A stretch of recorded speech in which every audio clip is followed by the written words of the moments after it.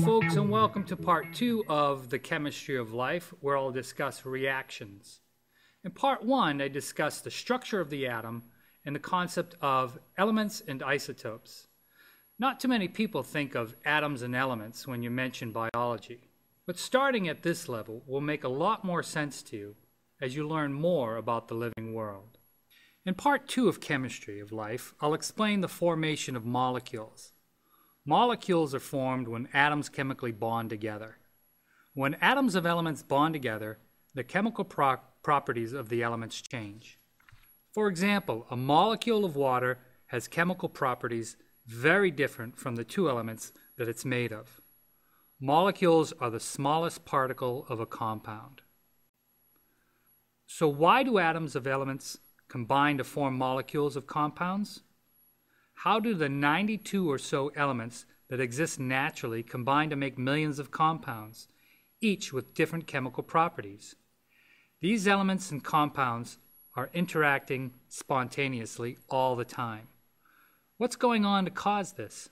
Well, that's one of the basic questions that led to the development of the science of chemistry. As we say, the mysteries of life are uncovered by the sciences of both physics and chemistry. To understand what atoms are doing in a chemical reaction, we go back to the structure of the atom. The number of electrons and protons in a normal atom are the same. This balances out the electric charge and makes a normal atom neutral. Electrons speed around the atomic nucleus in energy level shells. The energy levels of atoms each have specific spaces where the electrons tend to pair up. These spaces are called orbitals. Each orbital holds one pair of electrons. The first shell has only one orbital, called the s orbital, and is filled when two electrons are there. Helium has only 2 electrons, so its first shell's orbital is filled.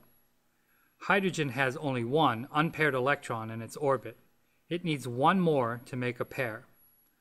The second shell has 4 orbitals, each holding 2 electrons. This shell is filled when it has 4 pairs or 8 electrons. Neon has 4 pairs of electrons in this shell, so its orbitals are filled. Atoms with incomplete valences are chemically unstable and will interact or react with certain other elements in such a way that each atom completes its valence shell. The atoms either share or transfer electrons.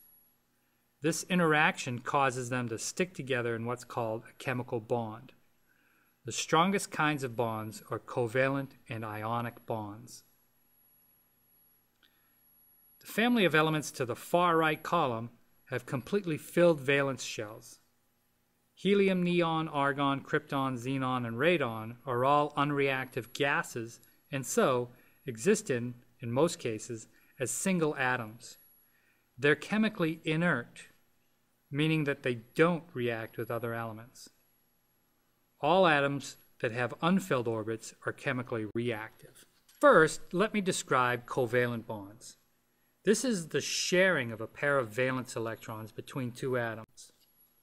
Let's take a look at how 2 hydrogen atoms do this. Each hydrogen atom has 1 unpaired electron in its valence shell, and each needs 1 more to become chemically stable. The pairs of electrons are shared, and this creates a bond forming a molecule of hydrogen. 1 pair of shared electrons is a single bond.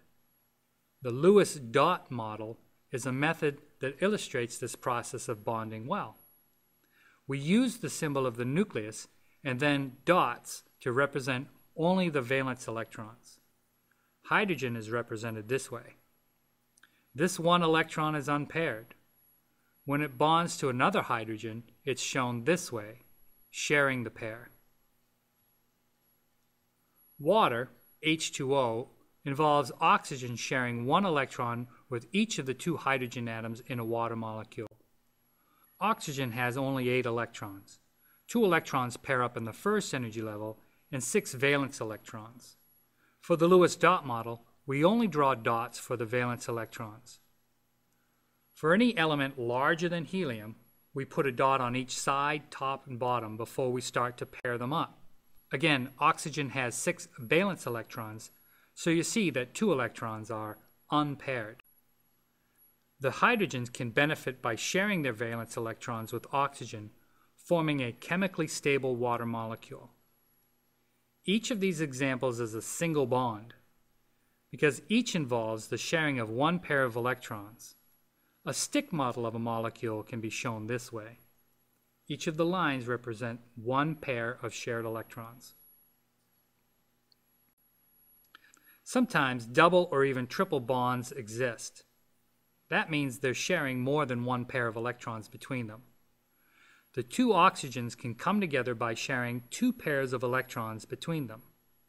This is a double bond, forming an oxygen molecule. Molecules of hydrogen, H2, and oxygen, O2, are pure elements. But if 2 different elements combine, we call the result a compound. So water, H2O, and carbon dioxide, CO2, are compounds.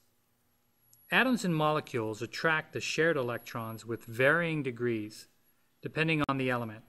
The attraction of a particular atom for the electrons in a covalent bond is called its electronegativity. The more electronegativity an atom is, the more strongly it pulls the shared electrons toward itself. 2 atoms of the same element, of course, have the same electronegativity, so neither atom holds the electrons closer than the other. But atoms of different elements often have different electronegativities. The periodic table is arranged in a way that allows us to determine the relative electronegativity of elements. As we go from the lower left to the upper right, the electronegativity increases. Excluded are the noble gases, of course. They have no need for additional electrons, so they have no electronegativity. So these elements here have strong electronegativity and pull shared electrons toward them more strongly in a covalent bond. Oxygen in a water molecule has a stronger electronegativity than either of the 2 hydrogens. As a result, the oxygen end of the water molecule is slightly more negative than the 2 hydrogen ends. This symbol here is the Greek symbol chi. The negative sign means that this end of the molecule is slightly negative, and of course, the plus sign means that this end is more positive due to where the electrons tend to be clustered. This type of bond is called a polar covalent bond because the molecule itself is polar. A polar molecule has an uneven distribution of electric charges on it. A nonpolar covalent bond exists in a hydrogen or an oxygen molecule. Therefore, these 2 molecules are nonpolar. The polarity of the molecules is significant in how they affect living things. We'll discuss this more when we talk about water. The chemical properties of atoms of some elements cause them to routinely lose or gain electrons. When they lose electrons, the atom becomes more positive. When an atom gains electrons, it becomes more negative. You may recall that atoms in these states are called ions, or electrically charged atoms. Atoms of elements in the same chemical family, like sodium, lithium, and potassium, all tend to lose 1 electron and become a +1 ion. Fluorine, chlorine, and bromine all tend to gain 1 electron and become a -1 electron. We call these positive and negative ions, respectively. Another name for a positive ion is a cation, and negative ions are called anions. Again, because of the way that the table of elements is organized, we're able to predict whether an atom will tend to lose or gain electrons. By examining the outermost electron shell, the valence shell, you see why. The chemical behavior of an atom depends mostly on the number of electrons in the valence shell. When the atom of a particular element has a really strong electronegativity, it can actually strip away an electron from an atom that has low electronegativity. This is what happens when chlorine, an element whose atoms have very strong electronegativity, come in contact with sodium. Sodium has 11 electrons in all. 1 pair fills the first energy shell, 4 pair fill the next shell, leaving only 1 electron in its valence shell. A chlorine atom has 17 electrons, 1 pair in the first, 4 pair in the second, and 7 in the third level. This leaves 1 valence electron unpaired. When the two come together, the strong electronegativity of the chlorine pulls the 1 electron from the sodium to fill its valence shell.